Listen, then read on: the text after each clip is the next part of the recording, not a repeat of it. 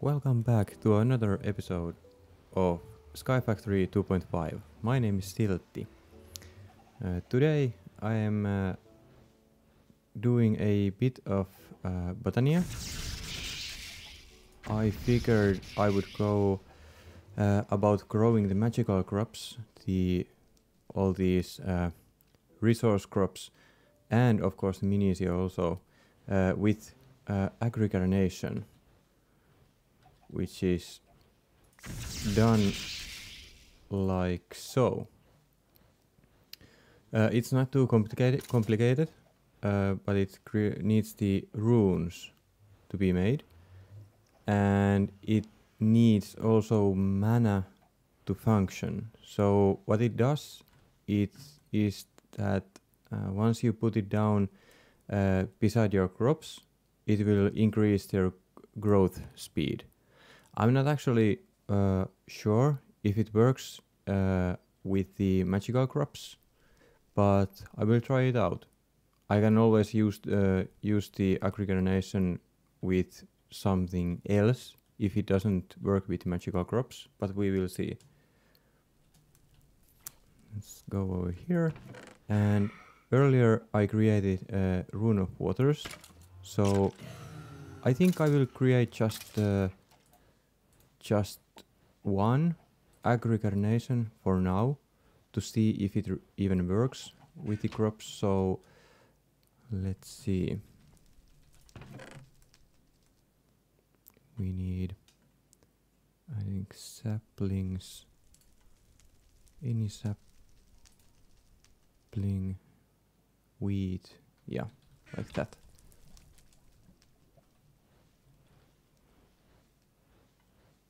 So water, fire, wheat, and 3 saplings, and it starts creating the rune of spring. And that's cooking. Yep, like that. So now I have the rune of spring, and we need yellow petal, green petal, and 2 lime petals, and the redstone root. I'm not sure, I don't have grass, I think, with me, but that's easy enough to do. Let's see. Oh, I have. Okay, great. So like that, and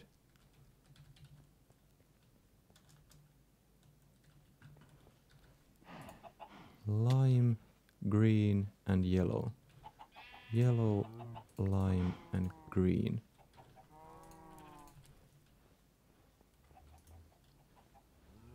And we of course need the seed. So like that.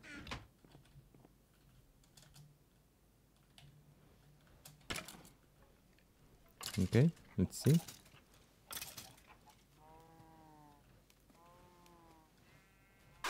Yes, we got it. And now I think I should... Let's harvest these, now that they are grown up. I have been harvesting these manually and just putting down the seeds in the farming station, so it will plant those. Because with the... as it turns out, I'm not sure if I talked about this in earlier episodes, but the farming station doesn't actually utilize the extra essence benefit of these magical crops hoes. So it would be just the same to use a regular diamond hoe in there. So now I have just been growing these up and vein mining them when they are all grown up, and dumping them into the grafter. So like that, and now we can also create a mana pool. We would need some mana, but I can get it from here. So let's try this in over here. Oh, yeah, actually I could also create the floating one. So let's see if I have left. Yeah, I have. So what was it?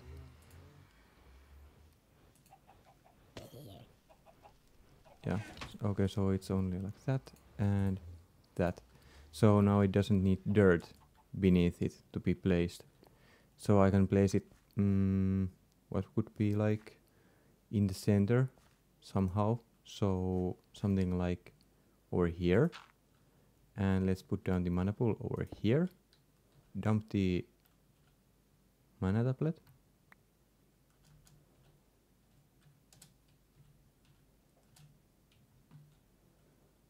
Over here. Now it's getting the mana out of the tablet. I think I will dump all of it, what was in it, into the mana pool, because I can always recharge it over there. Okay, that's good. So actually I'm not sure if this should be like on the same level, but I don't think it would require it.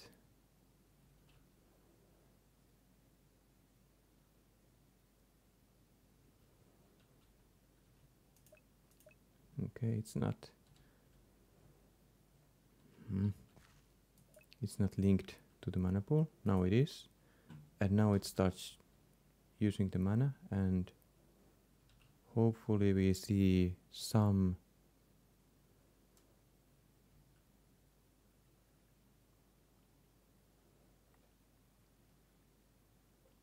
somewhat faster growth in these crops.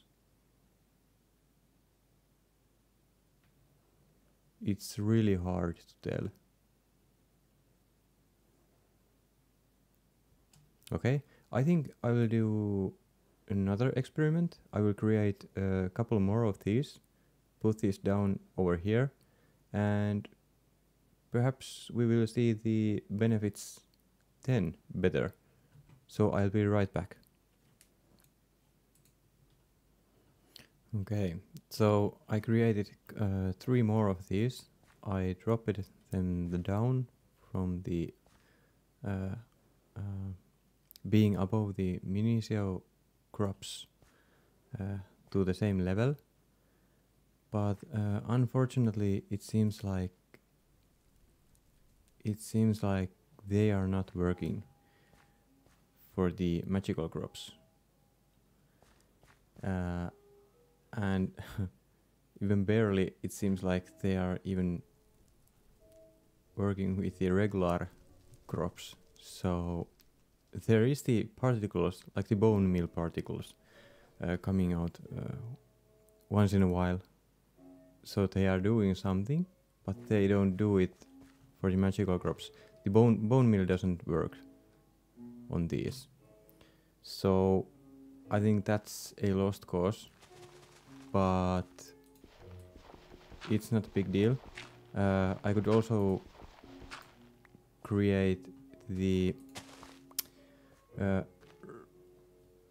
rainforest watering can, and I think that will be my next venture. So because watering can works on these, but you can't put down the regular watering can into autonomous activator. You need the rainforest one, and the rainforest watering can is done like so. So the soul fragment is not that hard to get, but I would need the bedrockium ingots, so I will need to start cracking on those ASAP. So let's see. I think I have some bedrockium ingots. Oh, I have 2, but I would need what was it? 4. So yeah. I'm not sure if I will be making this. I could make this the cobblestone generator. I could make it with transfer nodes and world interaction upgrades like this. And I could also make the igneous extruder machine like this to generate the cobblestone. I'm not sure what would, I'm not yet sure which one would be better, but I think, yeah, I think I might go with the transfer node system because it's quite I feel like it's easier, or let's say not that expensive to make as these extruders. Like I could create the reinforced and put down the augments, the upgrades, but they are in all kind of pain to make compared to these transfer nodes and world interaction upgrades.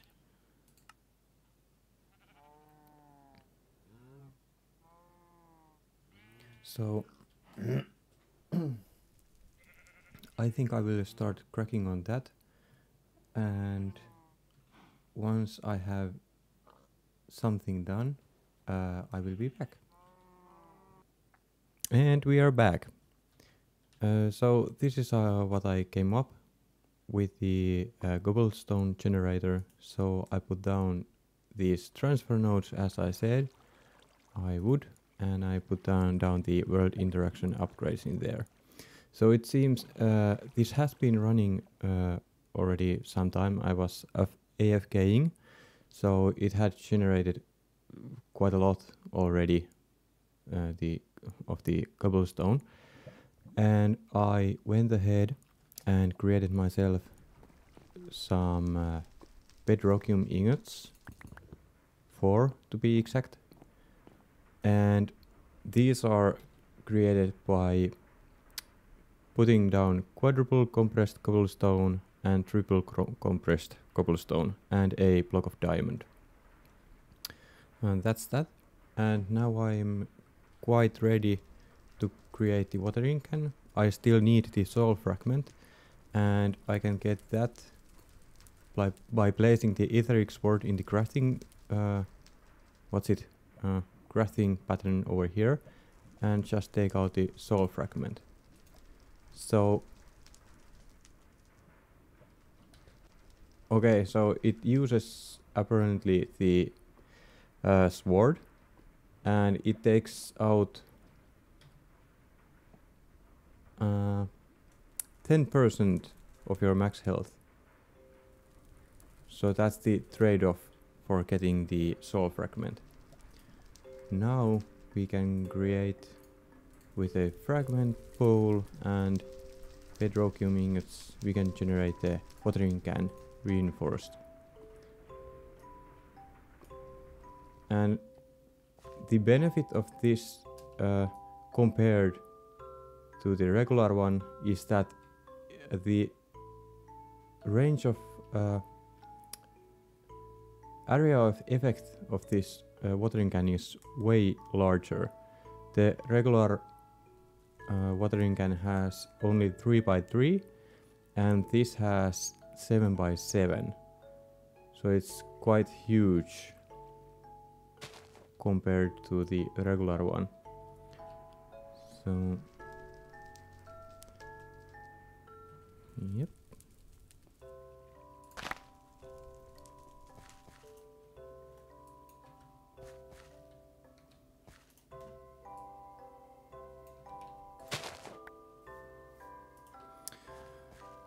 So what I think I will be doing next, now that I have the reinforced watering can, I think I will tidy this up somehow. I guess like If it's 7 by 7, I could put down like 4 of these without upgrades, having just one crop to be placed in 3 by 3 area, and next beside it next planter beside it doing the same, and I could have like this 7 by 7 area with just one crop for each essence. But that might be enough if I put down below the dirt, I put down these growth pulsers. So that would just make it more compact. I wouldn't need to generate a huge amount of single crop, and yeah, it would keep it more compact, and I think it would be quite okay if there's just there's already the watering can growing the crops faster, and there would be the growth pulsers, so they would grow in optimal setup. I think it could be almost like instant the growth, but I will see into that. I think I will create something like a test area over here before clearing this up. What I forgot to talk about in the beginning of the episode is that I actually already recorded one episode, but for some reason I messed up the voice track of that voice audio of that video, so I couldn't of course upload it. But in that episode I made myself the Civicchio armor, and now I'm able to fly around and in creative mode and whatever. So that's pretty neat. Okay, so I think this might be a good wrapping point for this episode. In the next episode I'm not sure if I record what I will be doing with the watering can and the autonomous activator, and with the farming area. I'm not sure if I record the building of that, but that's what I will be doing next. And I hope you liked this episode. If you liked it, leave a like, leave a comment down below. Any feedback is welcome. If you have suggestions what I should do next, like in the next episode, should I go over? I saw that the Botania episode got quite a lot of views. So if that's something you are into, or you would like me to getting into the Botania stuff, I can do that. And yeah, subscribe, and thanks for watching. See you in the next episode.